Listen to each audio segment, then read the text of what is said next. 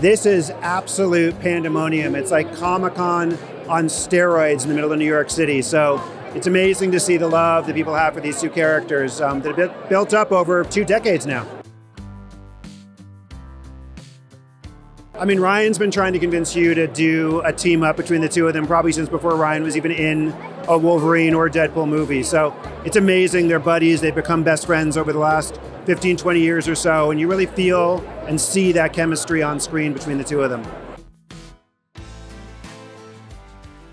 Well, Marvel's, brought something completely different than we've ever had in the Deadpool Wolverine universe, which is the opportunity to involve all of these characters from the MCU, and just the amount of attention to detail and the expertise that Marvel has because they made so many movies at that studio. You really feel that in every aspect of the film.